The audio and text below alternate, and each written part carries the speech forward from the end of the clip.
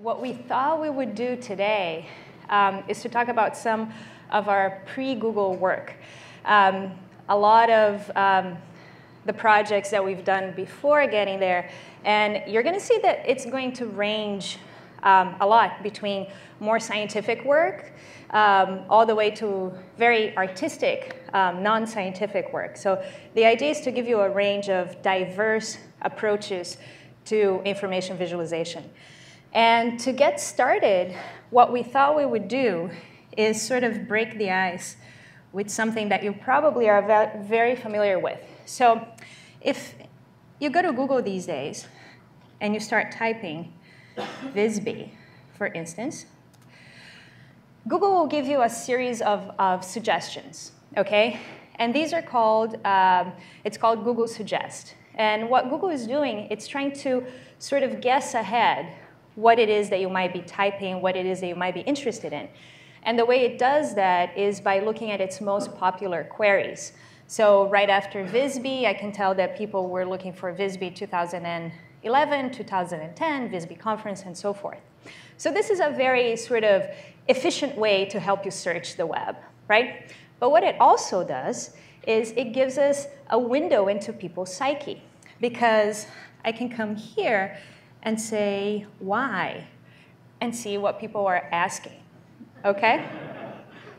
And it gets quite interesting very fast. Exactly. I'm going to let you take a minute. And what we thought, we looked at this data and we thought, this is really interesting. How can we visualize this? And how can we go a little bit further on the insights? This is already pretty insightful as it is. But how can we go a little bit further than this? So we created this tool here called the Web Seer. And what it does is it visualizes exactly that list of results you were getting before. So I say, why doesn't he? And it visualizes all the questions that people are going to Google and asking, right? Why doesn't he like me? Why doesn't he call? And so forth. One of the things we're doing there is varying the thickness of those arrows and varying the size of the font so that you get a sense of priority and ranking order within that list. But then the other thing we're going to do is we're going to compare this query against another one and see if they share anything in common. So I'm going to say, why doesn't he versus why doesn't she? And we can see exactly where the genders come together, right? But we can also see things like, why doesn't she care, or just leave, and so forth. So yeah, let's play with this a little bit and focus in on some specific he's and she's. And let's take a look at, one source of a lot of questions for many people is their children. So let's say, is my son versus is my daughter? Yeah, I can't type. And you can sort of get this interesting overlap that, is my daughter's name too confusing? That's actually one I haven't seen before. I would refer them to the name Voyager to find popular ones. And it's interesting to see, okay, people seem to worry about their sons being autistic and their daughters not, and so forth. So to continue with the family theme here, is my husband versus is my wife. Right. And you can see very quickly how it goes from a funny to a more depressing portrait of marriage. And apparently that's sort of the oracle in Google, what people are going to Google for. So that shows wondering about other people. But what about when people look inward? So here's a funny little phenomenon we noticed.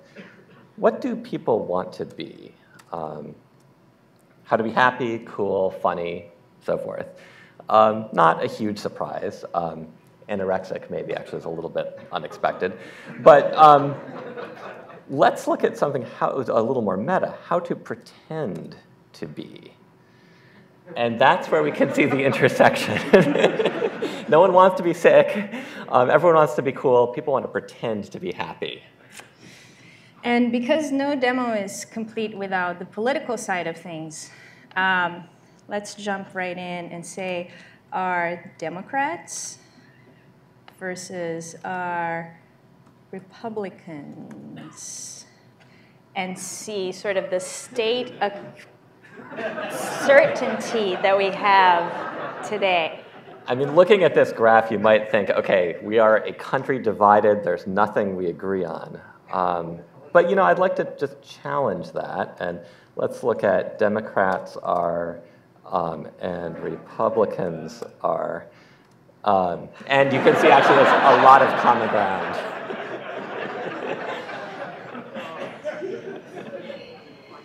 That's the punchline, right? So, web series available online. Anyone can go play with it to your heart's content. So how did we get here?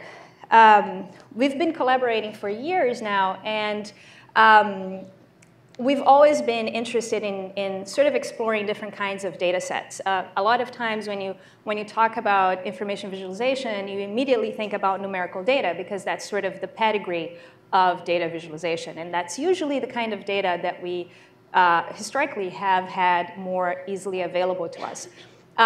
But what you just saw is a visualization of text. It's a very simple one, but it's a visualization of text. What happens when you take text to a different scale, when you have much larger corpus of text, for instance, that you really want to start analyzing?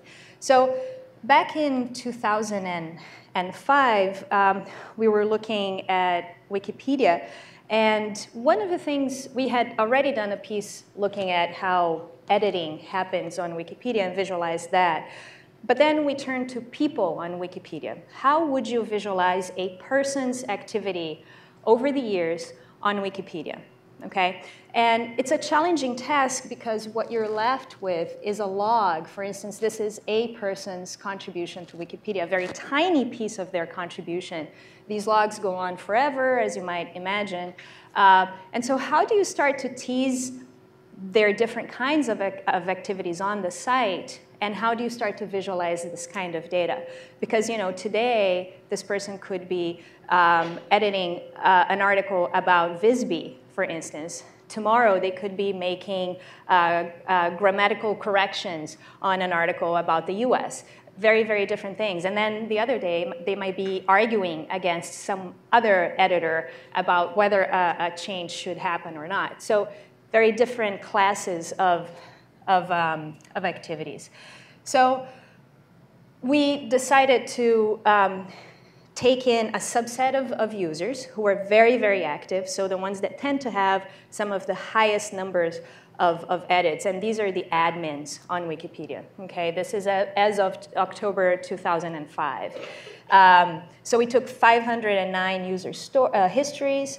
The number of edits ranged from several hundred to several thousand. There was a person who actually, if I'm not mistaken, had edited Wikipedia for 3 years every 10 seconds, every 24 hours. So that gives you a sense of how busy this is. So how to see these patterns, right? What we decided to do, and you're going to have to do a leap of faith here and bear with me, we decided to map the alphabet to the color spectrum, okay? So what we did, we started looking at the different pages that people were touching, and we were looking at the titles of those pages. And we would look at the first letter of the title of that page. Sounds very arbitrary, right? And it sort of is. And we decided, what happens if we start assigning different hues to the different colors of the alphabet? Do any interesting patterns come up? Okay? So we took the first letter as the hue, the second letter as the brightness, and the third letter of the title as the saturation. Numbers we decided to put sort of on a separate category. So all the numbers are gray on our visualization. And so what you end up with is you end up with this spectrum where words that start with A tend to be red or reddish, okay? And words that start with Z or V or Y or W at the end of the alphabet tend to be purple, okay? Okay? So this is just a sample of what some of the words would look like given our mapping, all right? So let's actually see what this looks like. So this is chromogram. And this is a user whose username is Justin C. And I'm showing here vertically the timeline of Justin C's edits on Wikipedia. Each one of these tiny little colored rectangles is one edit that Justin C did on a given day. So we start in October 4th, 2005. And you can see on the 5th, he did a bunch of edits. On the 10th, not so many edits, but a few. Then he took a break, and then he came back, and so forth. So I'm going to scroll down to a very busy moment in Justin's Wikipedia life. And I'm going to start mousing over. And I can see, OK, wine. And if you look at the mouse over, at the very top is the title of the article that Justin is touching. Wine, wine, wine, different fermentation, chaptalization, residual sugar, appellation, a bunch of different kinds of things. So these are all wine-related things, okay? So Justin is really very methodically going over a bunch of wine-related edits. He takes a break, right? And then comes back to Wikipedia in full force for beer. So then he goes to beer. Okay, all different brewers and different kinds of brewing companies and so forth. So a very methodical, very sort of project-oriented way of going through Wikipedia and deciding what kinds of changes he wanted to make. Now, there are different ways we can look at this. So right now I'm looking at it in a timeline, and I'm seeing how bursty things are, right? But I can also wrap this whole thing around and put it in a block. And so this is the compilation of all of his edits over time, starting at the very top, coming down at the very bottom on the right. And then, you know, this is still very busy, but I can... But let me just say, we like showing this to biologists because we feel like you guys can handle it. Yeah, in fact, this is one of those demos that we don't always show. We're like, no, this audience can't handle chromogram, but you guys can. So hopefully you will appreciate the busyness here. So the other thing we can do is, right now I'm coloring by the title of the article. I can color by comments if they left any specific comments. So I can see here, whenever the color repeats, that this person, they were doing actually categorization changes. I can also do by different namespace on Wikipedia. So Wikipedia is divided into the article namespace, which is where all the articles that we read live. Then there is sort of the policy namespace where you talk about laws and you talk about policy on Wikipedia. That's a different kind of category of pages. And you can see how he's going back and forth between these different categories. So he's really an admin, right? He's editing articles, he's talking about policy, he might be doing something on images and so forth. OK, so let's look at a couple of others. You know, one thing that was really interesting to us is that it wasn't just people who had carefully signed in who were doing very methodical edits. But let's take a look at someone known only by an IP address. So this is someone who had not even bothered to create an identity as they edited. And here you can see a block. It's got 2,000, roughly, edits. And actually, you have to, again, appreciate the information density, that these don't look like tiny little things, but there are thousands of them.